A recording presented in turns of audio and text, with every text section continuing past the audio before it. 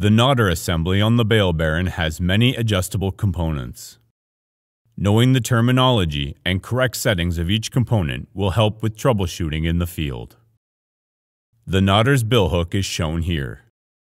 With the billhook, you are able to adjust the spring tension applied to the billhook tongue. This spring tension may need to be adjusted slightly to accommodate for different varieties of twine. The spring tension can be adjusted by adjusting the lock nut. To tighten the tension, turn the nut clockwise. To loosen the tension, turn the nut counterclockwise.